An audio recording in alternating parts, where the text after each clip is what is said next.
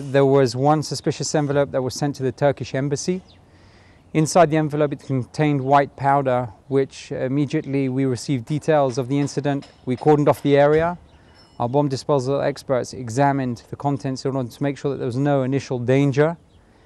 And at this moment in time, the envelope is being transferred to the labs in order to understand exactly what the powder is. This is not the first incident that has taken place in Tel Aviv. This is in fact the third envelope that has been sent within a week to a foreign embassy in Tel Aviv.